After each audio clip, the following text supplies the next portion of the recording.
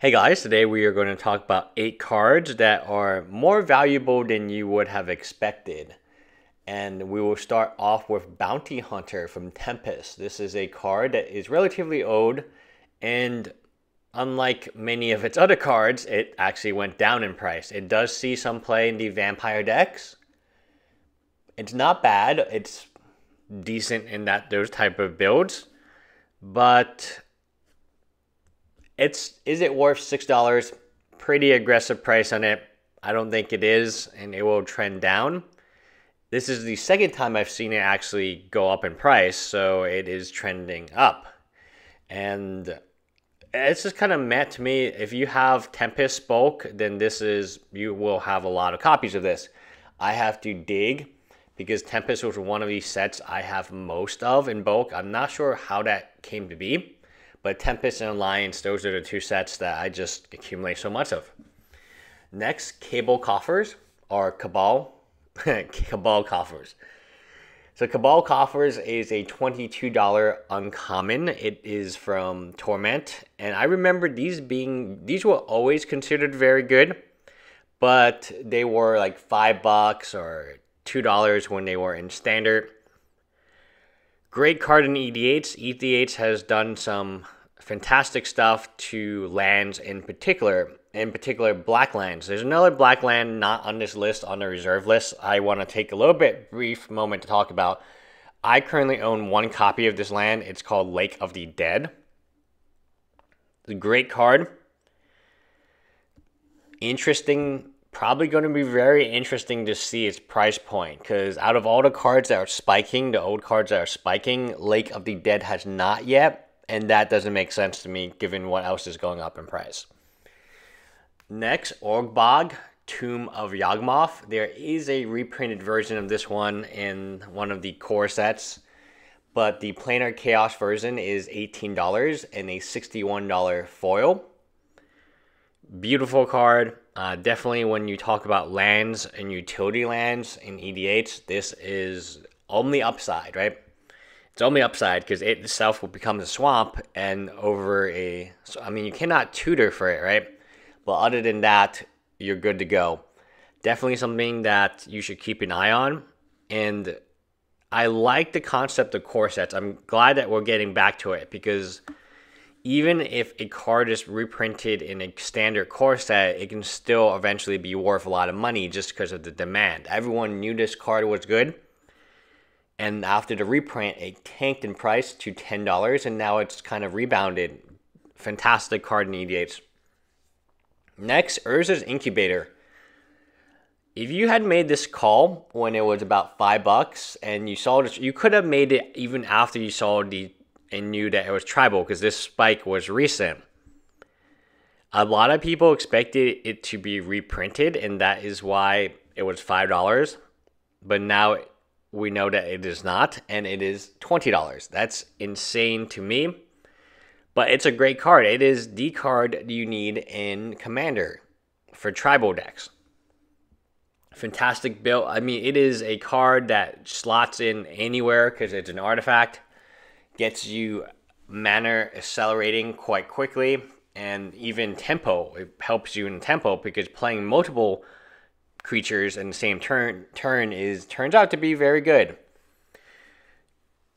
Would have been great as a spec if you made it. I don't know how many people actually made it though. Vengevine is the next card I want to take a moment. This has spiked from the previous low of 10, and it looks like it's going to break $30 soon. That is very good for this card. It's always been kind of fringe playable in Modern.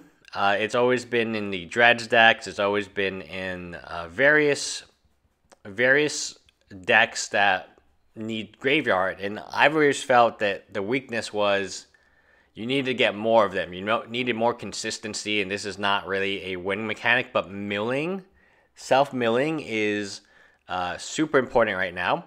And it's something that I feel like will only continue in casual. This card has tremendous casual appeal, and it's not something that I feel like will go down too much in price. It's very unique, difficult to reprint.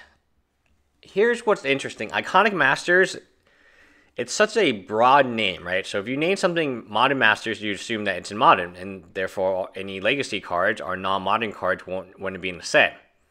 And if you call it Eternal Masters, you would assume, okay, we're going to go heavy into the Legacy formats. But Iconic Masters is very... It kind of dampens, like, I don't know what to expect. Anything could be iconic, right? Next, Land Tax. I did not realize this card has snuck up to $20 again. It's not on the reserve list. Clearly from, actually 4th edition. Are there any 4th edition cards on the reserve list?